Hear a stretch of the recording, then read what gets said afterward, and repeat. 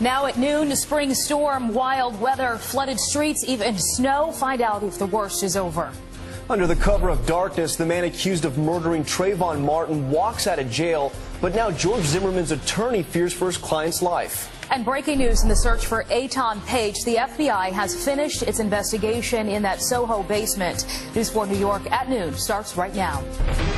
Live from Studio 3C in Rockefeller Center, this is News 4 New York.